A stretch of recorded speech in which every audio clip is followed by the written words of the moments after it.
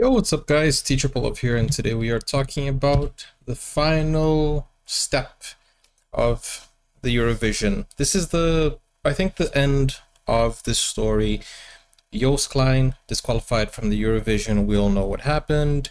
And the prosecutor is not going to prosecute because they don't find any basis, enough evidence, enough proof. And now we have received word that Avrotros will not take legal action over Joost Klein's disqualification. So I think that's basically the end of this story, because if neither parties are gonna pursue any, ratifications, then that's the end, right? A spokesperson for the Dutch broadcaster Avrotros says that they will not be taking any legal action. Let me just make it easier for you guys to read with me.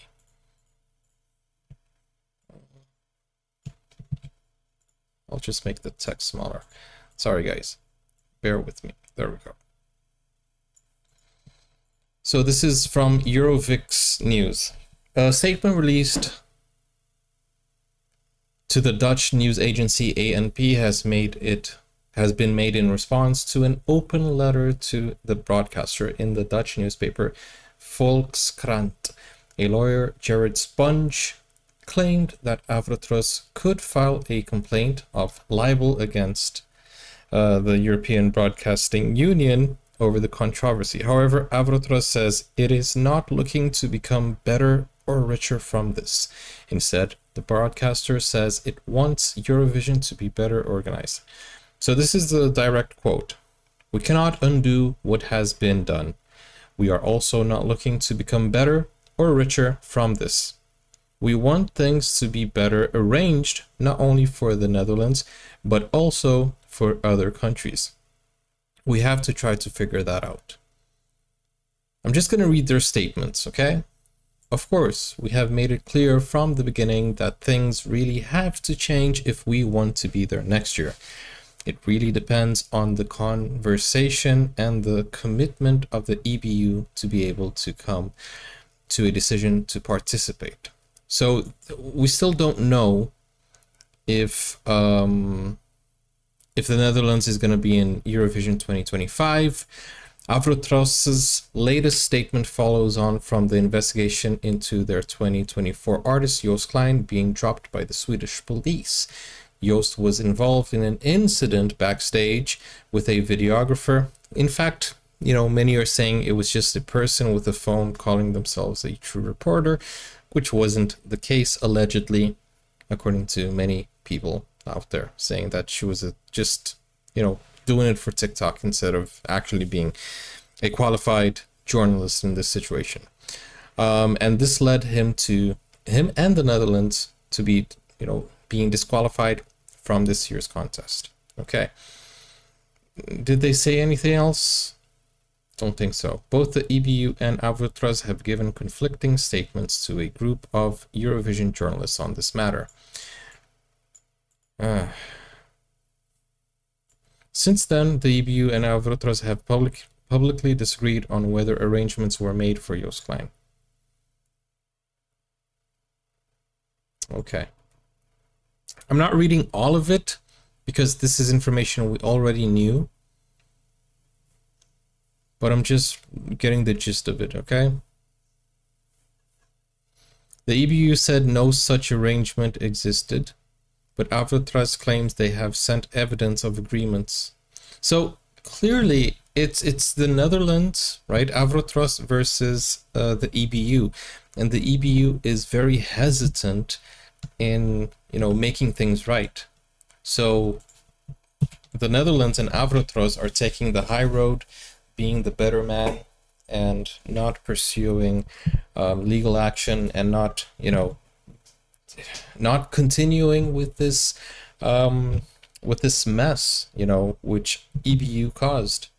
It wasn't Joost Klein who caused it. It wasn't Avrotros. It wasn't the Netherlands who caused this whole mess. It was EBU, and they don't want to take accountability for it, allegedly, because I don't know what happened for sure. All I know is that is the information that was given to us, and I don't trust the EBU because they have been giving conflicting information also, and they disqualified a whole country without having enough evidence, and it seems like they had no remorse at all in doing it. No hesitation, no remorse. Bro, it was the day of the finals and they disqualified him. It feels like there was a person in power there and their ego was hurt and they said, you know what, disqualify him. And then the whole board was like, yeah, we'll do what this person is saying because, you know, we don't want to lose our jobs. Oh man, it sucks.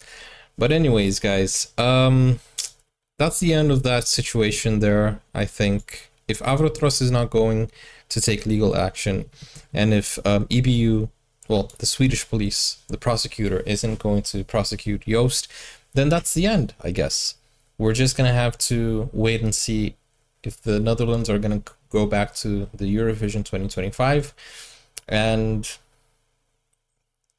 it's strange because, you know, it doesn't feel like there was justice for Joost. I don't feel like justice for Joost has been done. Do you feel that way?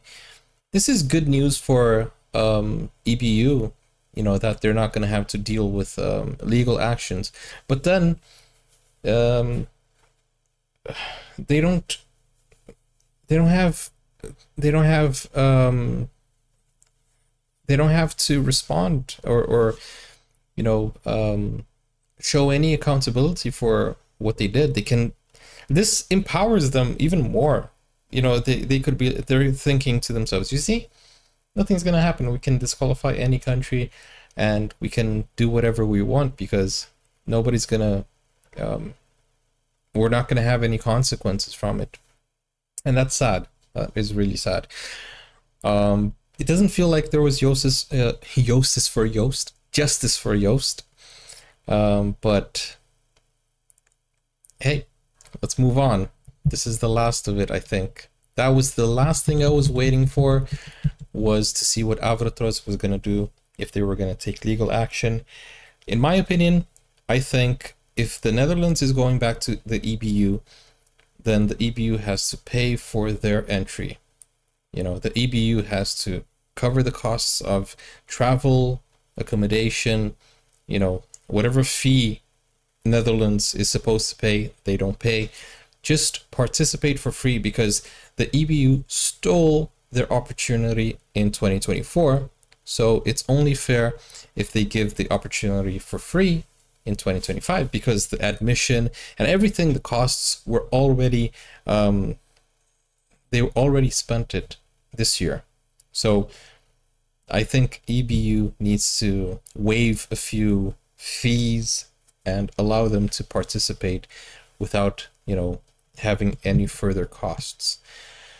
Speaking of costs, let's go to a message of today's sponsor, which is myself. Guys, look, we have a wish list. Link is in the description.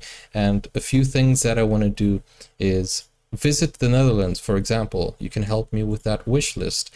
Watch the 80 Years War. You can help me with that wish list. Also, there's something about Joost Klein too. Joost Klein in the live at the Lowlands 2019. As you guys already know, I reacted to Joost Klein live in 2023.